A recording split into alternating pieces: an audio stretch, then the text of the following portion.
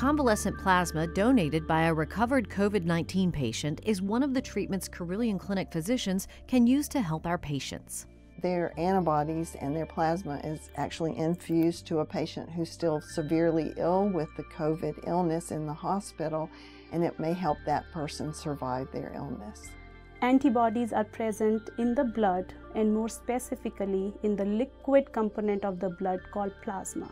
That liquid part of the blood plasma can be given to the individuals who are ill with that same virus in order to try eliminate the virus from their body.